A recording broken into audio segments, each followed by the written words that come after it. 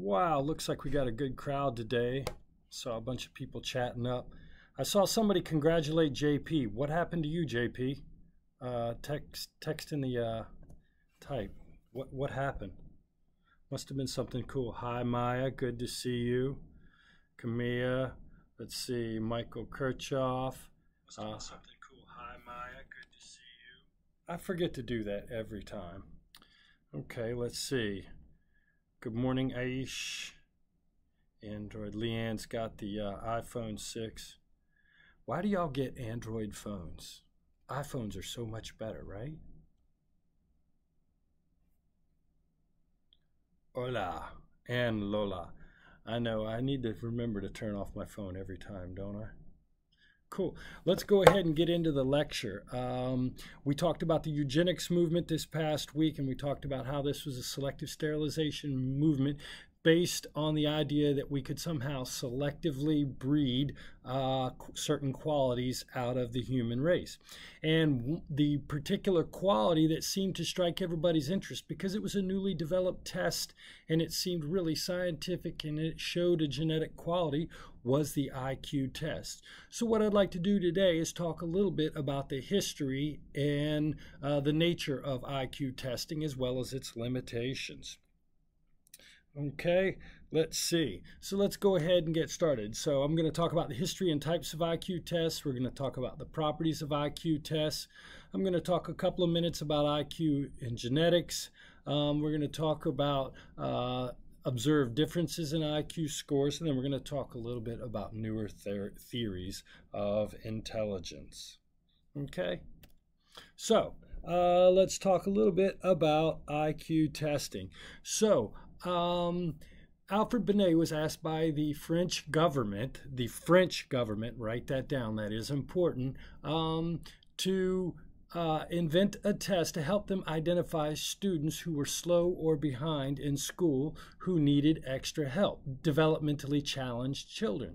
And he came up with a short IQ test that involved 30 questions, which he thought measured your aptitude rather than your achievement. So we're going to talk about these two different things.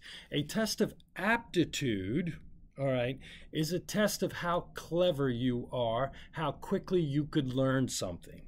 And a test of achievement is a test on some body of knowledge you should have learned. Okay, so for example, Nicole, you're in nursing classes, so you probably have a body of knowledge that I don't have. So if we took a nursing test, you would score much better than the nursing test on me. Now, that doesn't make you necessarily smarter. You just have studied a particular body of knowledge. The test that we're going to have in here next week, the midterm, is a test of achievement. Your math test is a test of achievement. And these are tests of whether or not you have learned a particular bit of information. On the other hand, Alfred Binet invented a test of aptitude, which he thought measured how quickly a child would be able to learn. I hope you understand that. Good morning, Jack. So he was asked to design a test to identify kids that might need extra resources or special education.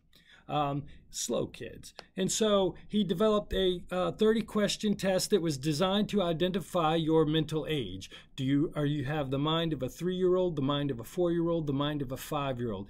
If any of you have ever heard of being on grade level on a test, that's exactly what he was talking about. What should a 3-year-old be able to do? What should a 4-year-old be able to do? And the idea behind the first IQ test was sort of like the end of grade test. Are you ahead of grade level or below reading level, right? I don't know if you've ever seen those kind of evaluations of your children, or maybe if you were younger, you remember when you were reading, were you at grade level or above grade level? So the first test sort of created a ratio by comparing your mental age, the age at which your mind was operating, with your chronological age to give you a ratio. So these first tests were what we called ratio tests. Now, if you were 6 years old, that was your chronological age, and you could answer the questions that a 6-year-old could, your ratio would be 6/6 or 1. If, on the other hand, your mind, you can answer the questions mentally that a 9-year-old could, but your chronological age was 6, your ratio would be 1.33. You would be ahead, if you will. If, on the other hand, your chronological age was 9 and you could, and your mental age was 6, your ratio would be 6 divided by 9, or 0.67. Does that make sense? And so the first IQ test used these ratio method. In fact, on your Neuromatrix quiz, it'll be useful for you to see this formula. Now, William Stern, the first IQ test, in order to get the decimal out of it, William Stern suggested that they multiply the ratio by 100. So if you folks have ever heard of IQ tests, you know that 100 is average. That 100 is derived from this old formula that was used back in 1906. All right, now this test was invented to help school children in France. Louis Terman at Stanford University found out about this test and brought it over here for use in the United States. It turned out to be a huge hit, and in World War I, the first widespread use of IQ testing was done on military recruits for World War I. This test was known as the Alpha Army test. Have any of you ever heard of an IQ test that they give to all new recruits when they enter the Army? If anybody knows the name of that test, go ahead and type it in the chat bar. So, here's the problem though. The ratio method is kind of flawed. It's great for 3-year-olds and 4-year-olds and 5-year-olds, but it's not good for adults, right? So if I told you that a kid was 6 years old and they were reading like a 9-year-old, you would say, wow, that kid is super duper ahead. That makes sense, right? On the other hand, if your 9-year-old was reading like a 6-year-old, you might say, wow, that kid is really behind. But what if I told you I was a 50-year-old reading like a 60-year-old? Or I'm a 30-year-old reading like a 25-year-old. See, the ratios don't really make sense when you're talking about adult intelligence. So what they do now is they use this thing called the deviation method. Instead of trying to figure out how old your mind is, what they do is they find a sample of people who are your age, give them the test, and they figure out how well that group of people scores at your age. And the person who's in the middle is given the number 100, average. And if you score better than the person, the 50th percentile, your IQ is higher. If you score lower than the 50th percentile, your IQ is lower than 100. Does that make sense? ASVAB. Riley is very good on the ASVAB. Yes, that is exactly the IQ test. Good job. So the newer tests, modern tests of IQ, don't try to figure out your chronological age and your mental age. Instead, they compare you against all the people who are your age. So I'm 51 years old. So we all take this IQ test. It's 200 questions long. And whatever the 50th percentile is, however many questions that person scores, they're given the arbitrary number 100. And if you score higher than that, you get a number higher than 100. If you score lower than that, you get a number lower than 100. Now, the weird thing is, if you give people this IQ test, what you're going to find is that their scores tend to distribute in a pretty characteristic sort of curve known as the normal distribution. Most of us are going to score somewhere in the middle near each other. A few of us are going to score a ton of questions and score way higher than everybody else, and a few of us are really going to struggle and not be able to answer very many questions. But most of us are going to be clumped somewhere there in the middle. And IQ tests show this normal distribution. And so doctors have given numbers to people, labels to people based upon how they score on the IQ test. So if you score in the middle 68% of the population, you have a score somewhere between 85 and 115. And we're going to give you the label average in intelligence. For better, for worse, that's the label you're going to be given. All right. On the other hand, if you represent the let's see, the 27%, that's a little more extreme, the 13.5 on the top and the 13.5 on the bottom, you represent what we would call above average in the distribution. So 70 to 84 is what we would call below average, and 116 to 129 would be above average. Now, 2% of us are going to score higher than everybody else on this IQ test. If you score higher than that, your IQ is going to be 130 and above, and you're going to get a name they call gifted. Some of you in 3rd grade may have taken an IQ test that puts you in the gifted or close to gifted range. Actually, I think it's the top 5% for AG education, not the top 2%. But if you got into gifted education, you were way up there near the top end of the distribution.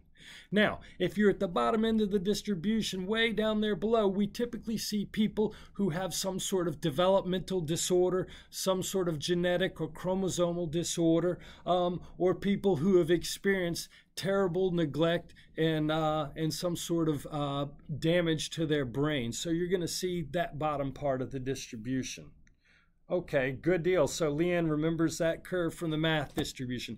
Turns out a lot of human qualities are going to follow this sort of distribution. Personality tests show this same distribution. Most of us are in the middle when it comes to extroversion. A couple of us are crazy, crazy extroverts, and a couple of us are crazy, crazy introverts. But most of us are in the middle. Weight, height, shoe size, they all follow this normal distribution. All right, so this is how IQ scores are interpreted. Now, I haven't told you what IQ is, and the first people who developed the IQ test didn't really ask the question, what is intelligence? Instead, they tried to develop a test that was useful for helping identify students who were going to do well in school. Now, they did have one debate, and the debate was, is intelligence one thing that allows you to do all kinds of intellectual activities, or is intelligence a bunch of special abilities, right? So, do you have just one computer, and if that computer's good, it can do all things well? Or do you have multiple computers that can each do individual abilities? You folks probably all have the experience of either being good at math or good at English class. How many of you in YouTube land are good at math but bad at English or history, hate history? And on the other hand, how many of you are the opposite way? You like English and history, but math is really, really difficult for you. If you have that kind of experience, what you're describing is something similar to what we would call the S theory of intelligence, S being a bunch of specific things. Now, it turns out, though, that if you're pretty good at English, you're probably going to be pretty good at math. They are independent, but they do tend to correlate with one another. So finally, what clinical psychologists, psychometricians, and other people who were developing IQ tests began to realize is that you can think of IQ as one universal computing ability that can be broken down into sub-qualities of information processing. All right. Now, I don't want you to remember this on the test, but the idea is that that when you take an IQ test, you are going to get one score, which represents your general IQ score. And then if you look down below that on your IQ profile, what you're going to notice is that there will be subscale scores representing the idea that we believe that intelligence, or that IQ, is one general ability, but you can break it down into sub-abilities, if you will. Does that make sense? I hope that makes sense. And so when you get your IQ test, not only is it going to give you one number, it's usually going to give you somewhere between, well, I've seen some where they give you two broad numbers like verbal and performance IQ, and then I've seen some that break it down and give you 11 or 12 categories like those listed in number 3. And if you'll see this picture that's right underneath me, you do not have to remember that for the test. But I want you to see that on level 1, that's sort of that omnibus IQ thing. And then we do appreciate the fact that people's intellect is not one rock thing. setting. Instead, it's a bunch of smaller composite abilities that make up this larger thing called G. I hope I made sense. Now, there are lots of different kinds of IQ tests that will compare your ability to do school-related tasks with other people's ability to do school-related tasks. And I've got types of IQ tests that you'll see. The Stanford-Binet was the oldest test that was developed based off of Alfred Binet's work. It was the one that was developed, I think, in 1912. It's the oldest of the IQ tests. Now, the one that you're going to find if you go to a clinical psychologist's office, if any of you have ever taken an IQ test in a clinical psychologist's office, you probably took what's called the Wechsler scales. The Wechsler scales. This is the most popular IQ test to use in a clinical setting. Now, sometimes IQ tests are given in a one-on-one setting in a psychologist's office, and sometimes most of you who took an IQ test took it in school as a paper and pencil test, okay? The Wechsler scale is going to be the most popular test to be used in a clinical setting, in a one-on-one setting. Now, this guy, David Wechsler, was the first to pioneer 3 different tests based upon your age. Now, you may or may not know this, but IQ tests, whatever they measure, can be reliably measured starting at the age of 4. So, David Wechsler has an IQ test for preschool children, and it measures IQ best in children from the 4 to 6 range. All right. Now, if you go to your school counselor and they send you to a school psychologist who gives you a test when you're in middle school, you probably took the WISC, which is the Wechsler Intelligence Scale for Children. And that's for kids who are in primary and in middle school, from 6 to probably around 14 or 15. If any of you had to take an IQ test in a psychologist's office as a teenager or an adult, you probably took the WAIS, the Wechsler Adult Intelligence Scale for Children. And the thing is, they do this because there are some assumptions you can make based upon the person's developmental age. There are some questions you do not need to ask the average 4-year-old, right? So that are more appropriate for an adult or an older child. Now, if your kid is super duper smart and gifted, they might start with a more difficult test. And if any of you went to AG in middle school, you had to pass 2 IQ tests. The first one was designed for all children, and the second one was designed to measure the higher end of the IQ spectrum. Okay, so there are different designs of IQ tests. They're based upon age, and they can even be based on ability level too. Now, the Woodcock-Johnson test is probably the test most of you took in middle school. It's the most popular paper and pencil test. Now, the problem with the paper and pencil test, as opposed to a one-on-one test with a clinical psychologist, is language problems, reading difficulties, attention problems. Other things that are not IQ might affect your ability to do well on a test in a school setting. These are things, however, a clinical psychologist would notice if they were giving you a one-on-one IQ test. Do you see the difference?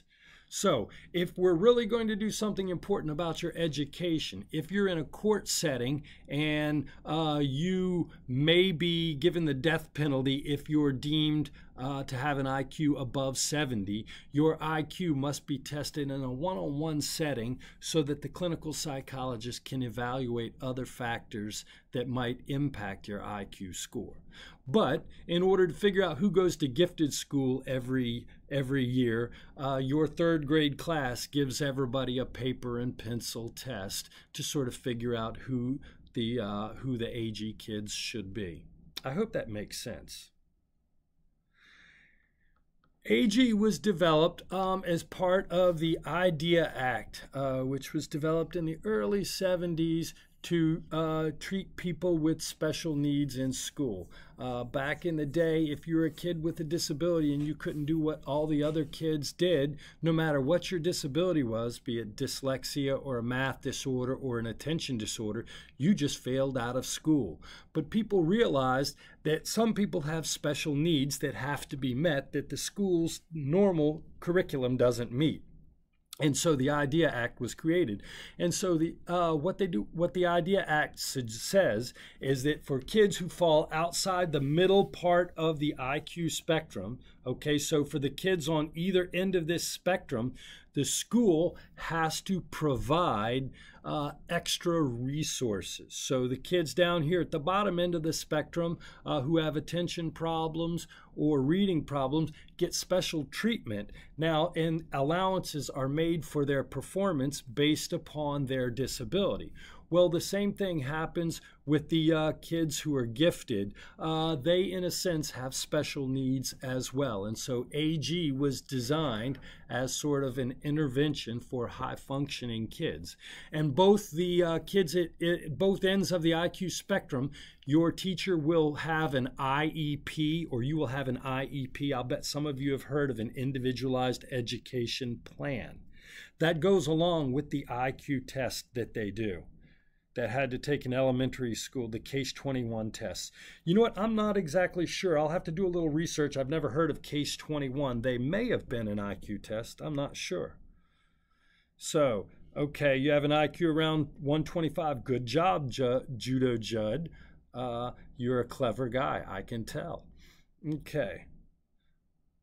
Yeah, they do try to make these interventions. There are some good things in the American education system, EDA, and we also have some shortcomings in the American education system.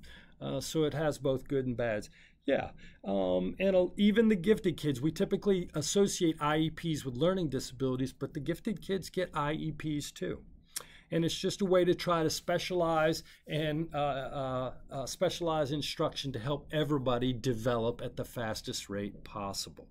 Now, here's the deal. IQ tests are measurement tools, and there's actually a branch of psychology that focuses on designing these psychological measurement tools. These people are called psychometricians. Metrician is measurer, psycho, the mind. So psychometry, psychometricians are a very important subfield in psychology. We didn't really mention them because they're not very exciting, right? It's not a very sexy thing. They do a lot of statistics. They know all about item response analysis and designing tests to measure psychological constructs accurately. Now, here's the thing. You know what? I am sorry. I did slip over one thing before I move on to the properties of good tests. So IQ tests are also used in business settings and military settings as well. So the ASVAB test is an IQ test designed to classify military recruits. And I don't know if any of you have heard it. I'm a football fan, so I do know that the NFL gives the Wonderlic IQ test. It's a short paper and pencil IQ test to all football recruits. And every year you're going to hear a news story on ESPN about the recruit that scored super duper high on the Wonderlic test, or they'll be poking fun at the athlete that scores poorly on the Wonderlic test. But businesses use IQ tests as well. In fact, I remember reading a news story about a police department that was getting sued in New Hampshire because they didn't hire a fellow because his IQ score was too high. And their research had shown that people with high IQ scores found police work boring and quit the job within a year. And so they didn't hire him, and he sued the police department complaining against discrimination. Well, that's an interesting. I just looked down and noticed Edda's comment. She came from a small village, and special needs were in my class as well. They just didn't paid attention to them. Yeah, in the United States, they do try to help those children with the with developmental disabilities. The idea is that a learning disability is the same thing as a kid with a physical disability. So just like we provide ramps so that kids in wheelchairs can get in the classroom, we have to provide ramps for kids with intellectual or with learning disabilities. That's a good point. Aish just put him on notice, right? So here's the deal, though. If you think about it, your job depends upon your IQ test. I don't know if you knew this, but in the United States, we do not execute people who are deemed psychologically disabled or people with low IQ scores. Your job in the military depends on your IQ score. Your education depends upon your IQ score. This measurement has to be freaking good in order for it to be useful. We require of a society that this test actually measures what it's supposed to measure, okay? So an IQ test and any other psychological test you take is a tool. And just like a bathroom scale, or just like a tape measure that measures distance, or a ruler, an IQ test has to have the properties of a good measurement tool. Now, there are several different properties we could talk about, and if this was a testing class, I would get into more complex issues, but we're going to focus on two main issues. One is called the reliability of the test, and the second is the validity of the test. Right? So psychometricians are trying to make tests that give the same measurement each time you measure the same thing. So if I designed a bathroom scale and you jumped on it 10 times in a row and got 10 different weights, you would know that that bathroom scale is not very useful. By the same token, if I measure your IQ multiple times, unless you get some sort of training, your test should show about the same score every time. And a harder question is to decide whether or not I am really measuring what it is I think I'm measuring, right? So if I took a tape measure and wrapped it around your head, okay, and your head was 21 inches, and I said that people who had bigger heads were smarter, you would say, Chris, I don't think your measure of head size is a valid measure of intellect. You're not really measuring your intelligence, okay? So two things that psychologists were interested in when they were developing IQ tests. Can we get something that gives us the same measurement every time? And how sure are we that the test we've designed is actually measuring what we think it measures? Now, let's evaluate the IQ test on these two qualities. It turns out that IQ test scores, whatever they measure, are extremely reliable beginning at the age of 4. If you score in the 86th percentile at age 4, you're probably going to be in the 86th percentile at age 14, the 86th percentile at age 24, and 34, and 44. You know what? I haven't been able to find a good IQ test, which is why I don't have one in the class, but I'd love to give you one that at least kind of looked like one, right? So, you know what? I'll look for one because I see a couple of you mentioning that. Maybe I should talk about that.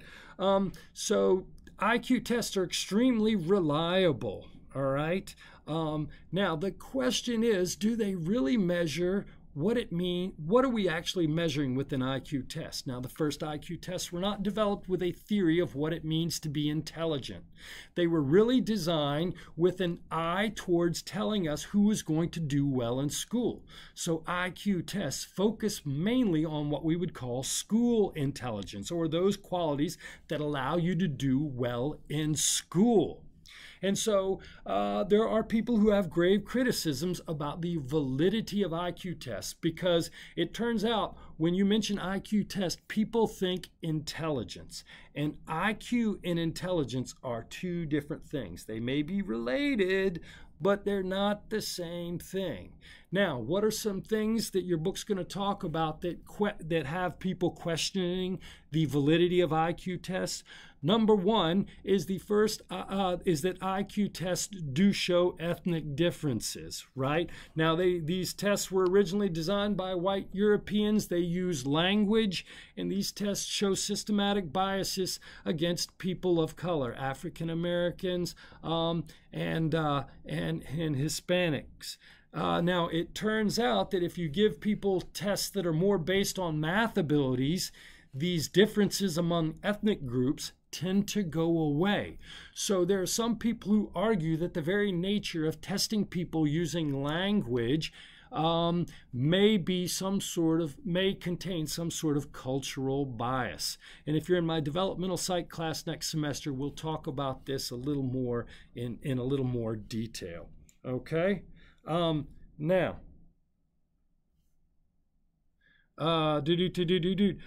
let's see what quiz there are to do. So the second one is the weird thing about IQ is it seems to be rising every semester. Now, I mean, every generation. So what they have to do every 10 years or so is they renorm a test. We have to find out what average is, who is in that 50th percentile.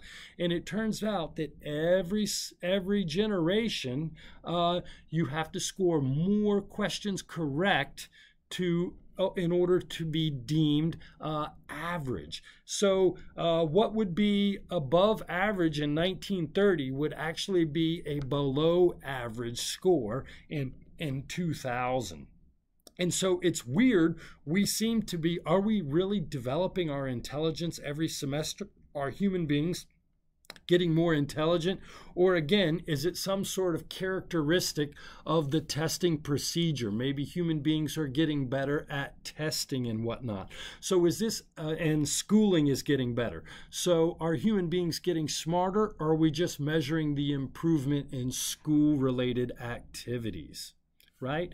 And you know what? Most people, when they talk about intelligence, want to talk about things like creativity, common sense, motivation, the ability to schmooze people and get what you want.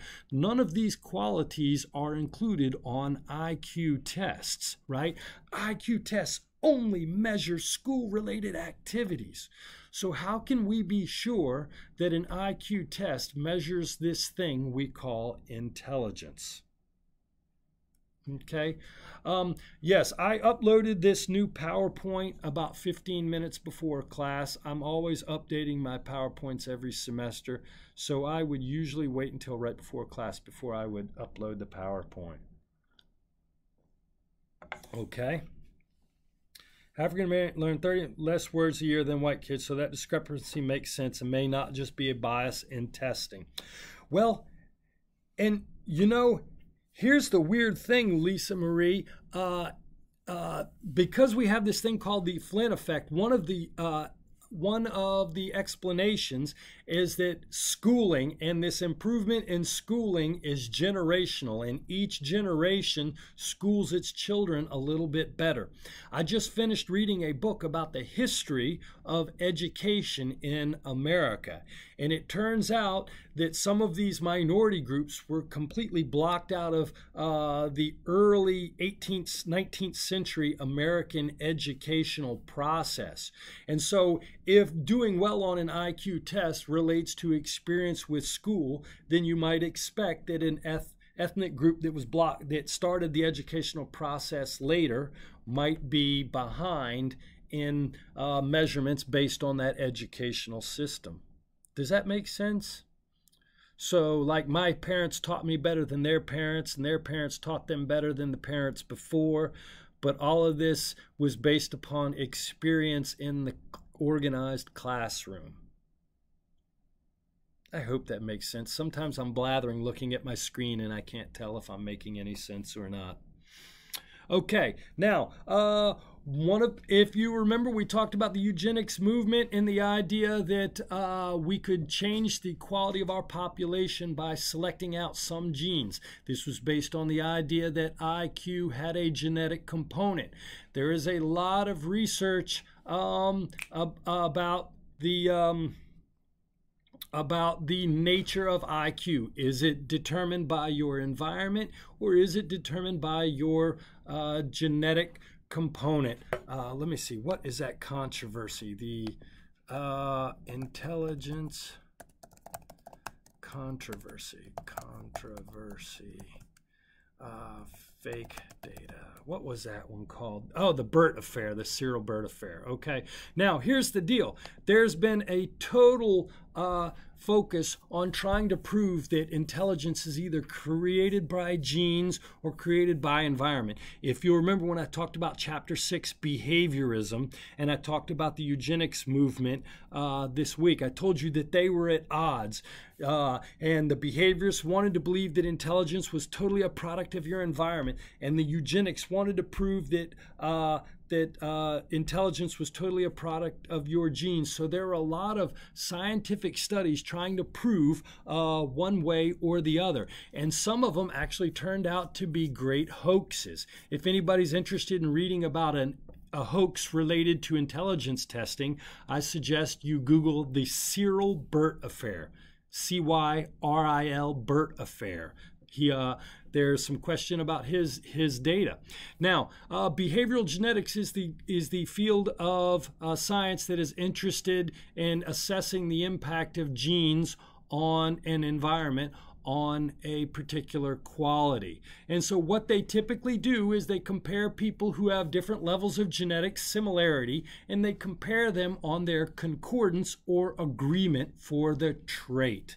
So if I'm schizophrenia, how likely is my brother, my identical brother, or my cousin to have schizophrenia or have the same quality as me, right? Now, this isn't a behavioral genetics class, but just to tell you, you share 100% of your genetic material with your identical twin. You share 50% genetic material with your parents. You share 25% genetic material with your brothers and sisters, and so on and so on. And so what behavioral geneticists do is they look for correlation of IQ scores among groups of differing genetic similarity. All right, and what you'll look over here, if you'll notice that identical twins raised together and raised apart have a correlation of 0.8 on IQ score. There is a strong genetic component to IQ scores.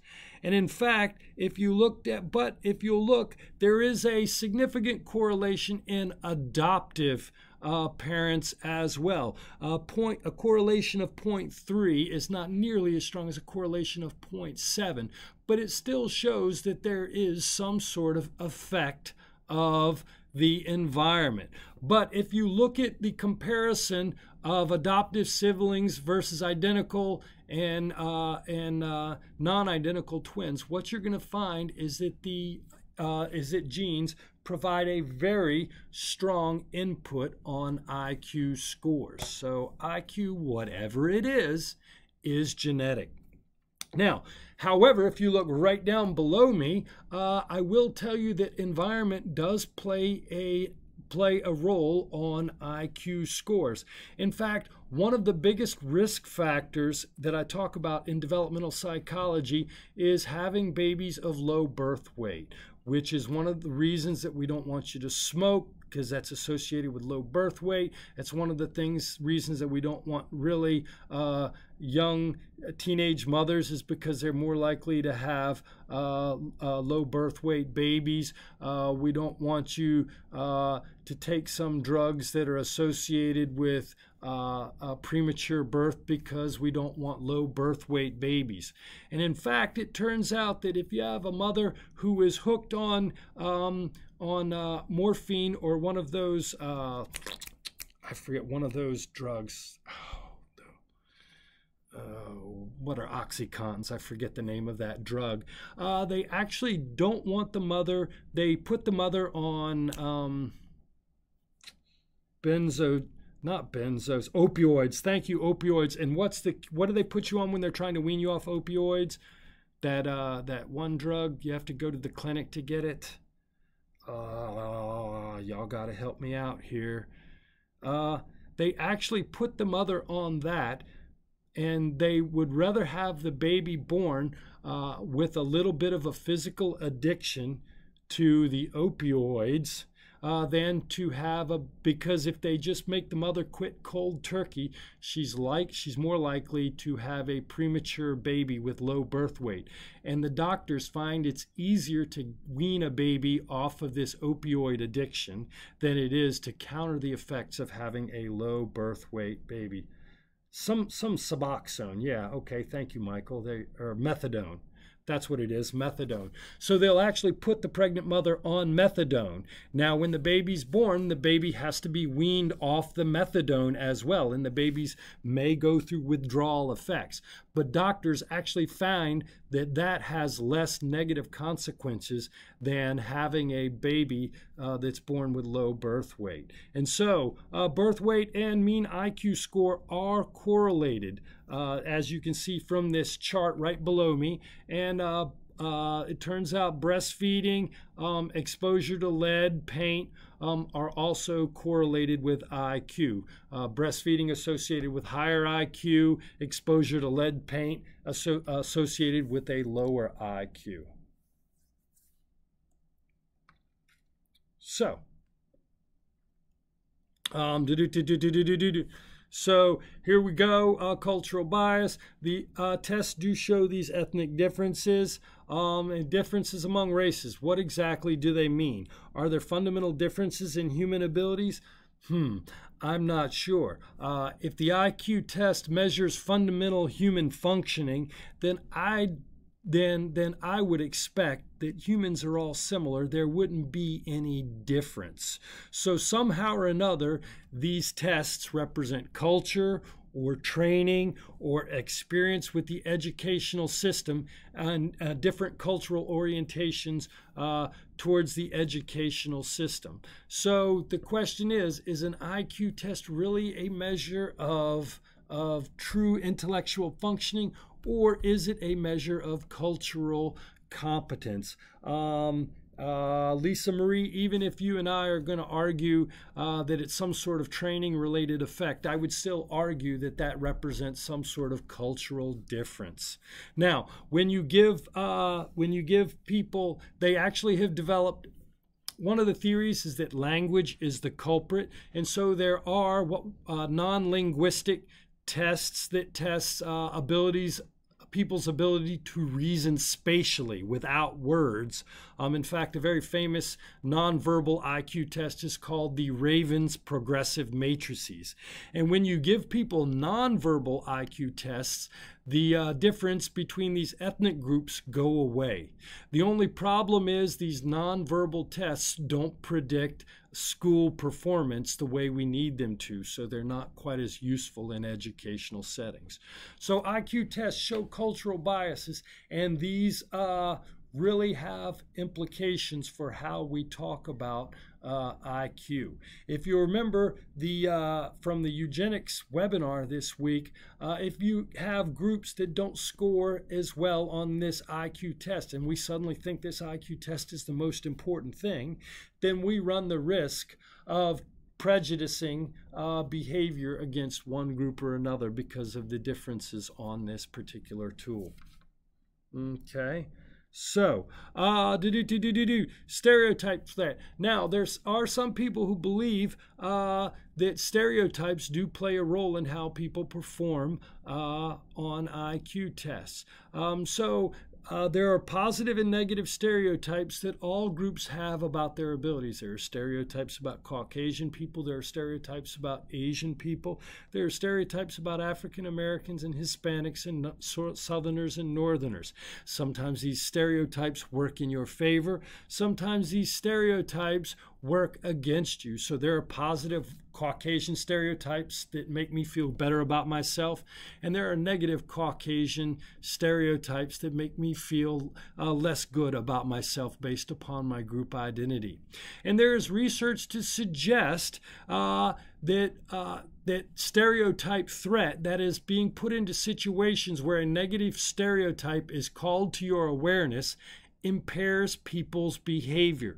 So if you put me in a situation where white people have a negative stereotype, my performance will be impaired because of the anxiety of being put into this situation where I expect bad things to happen.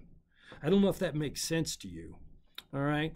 But one of the stereotypes that was sort of and some of you are not from this country, that's fine. One of the stereotypes that was procreated and kind of contained in the unfortunate racist past of America was that somehow or another African Americans were not as smart as Caucasians. And this stereotype still persists to this day, and some people sort of have these beliefs about them. And the unfortunate problem is, even if it's a negative stereotype, you've heard it enough that it gets in your mind. And so research by a fellow named Claude Steele found that when you gave people an IQ test, if you didn't call it an IQ test, these racial differences these ethnic differences went away.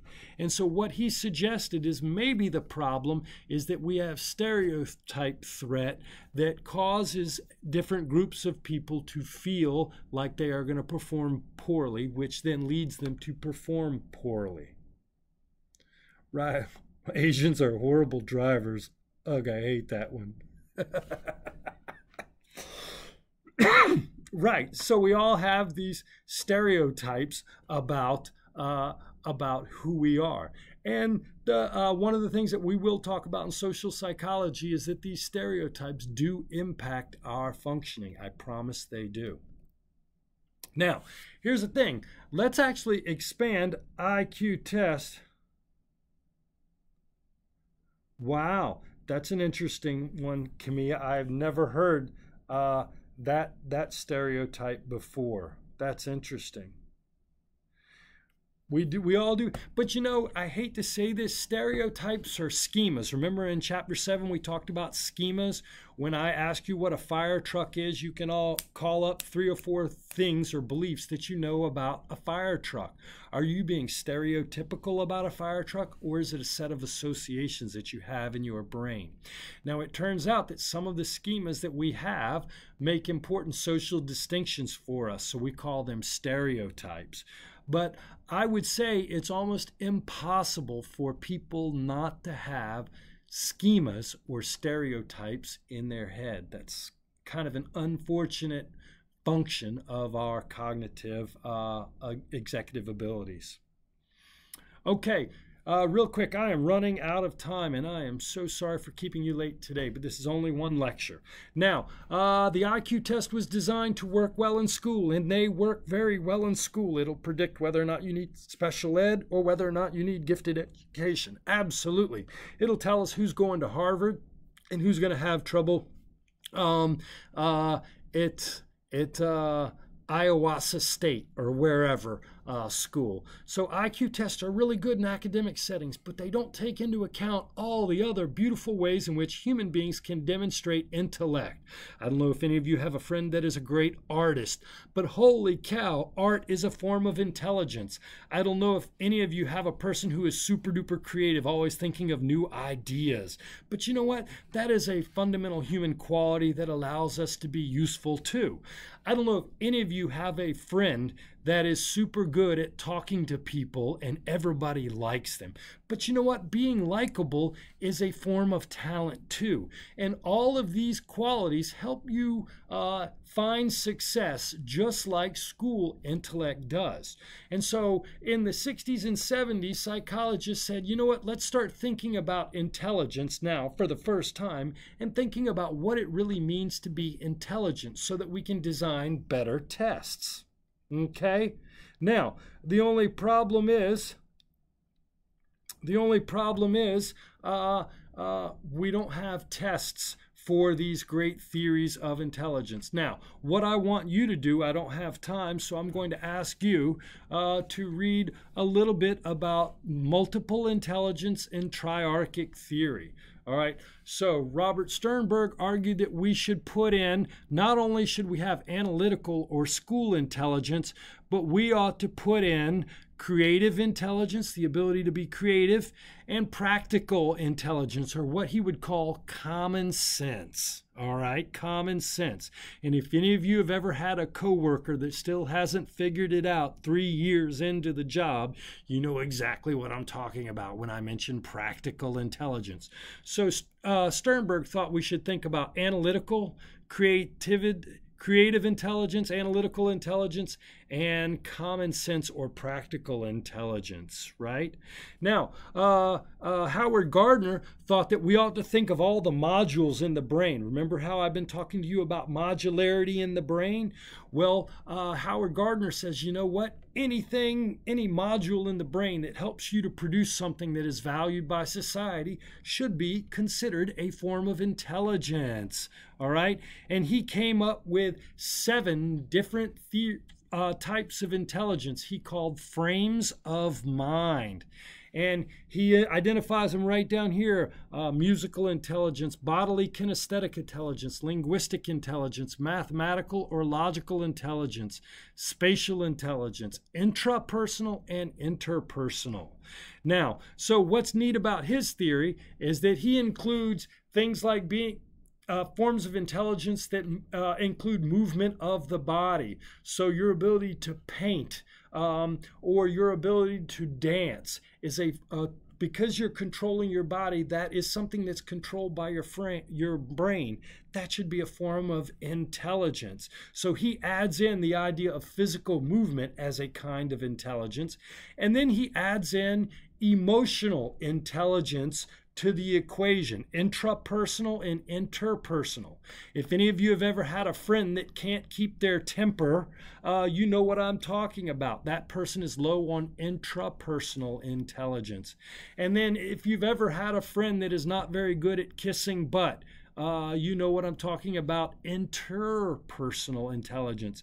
And being able to control your emotions and react properly to other people is a form of intelligence. So the neat thing about Gardner is that he adds in physical intelligence and emotional intelligence. Now, finally, a couple of people said, you know what, honestly, if you really look at people's life outcomes, their school ability and their creative ability isn't nearly as important as their ability to manage social relations. So there are some people who say that we should throw out IQ and instead talk about EQ, or emotional intelligence.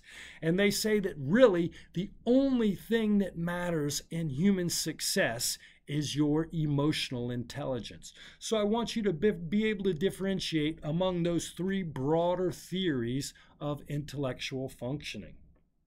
Does anybody have any questions about the lecture? I hope I didn't lose you or bore you. Did this make any sense? Did you find this interesting?